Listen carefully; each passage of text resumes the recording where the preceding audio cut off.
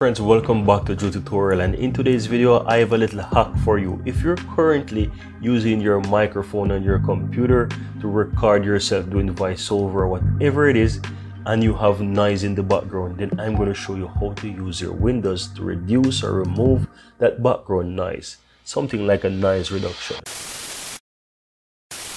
Now guys, what you need to do guys, you want to go ahead and click the Windows key on your keyboard, right? And you simply want to type in sound settings, right? So once you type in sound settings, go ahead and open that, scroll down to where you have more sound settings, tap on that.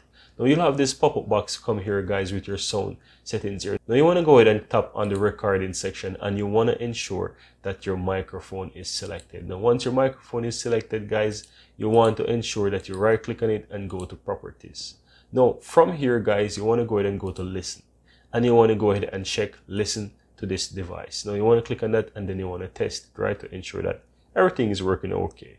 Now the next thing you want to go is go to levels and you want to turn down microphone boost, reduce that to 0, right? After that, go over to your advanced settings.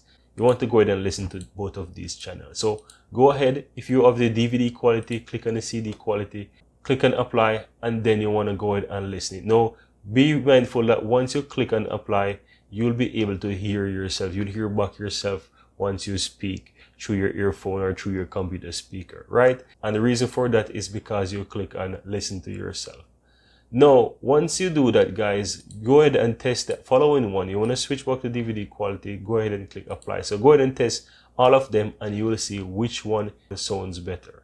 Now anyone sounds better to you, go ahead and use it. I really hope this trick you'll find is valuable. Now guys, I really hope that you found this tutorial very helpful, and if you do, go ahead and give this video a like and share your comments below. I'd really appreciate that. And if you're seeing the channel for the first time, welcome to Drew Tutorial.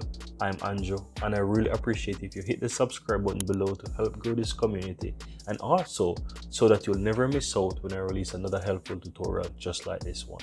Thank you very much and see you next time.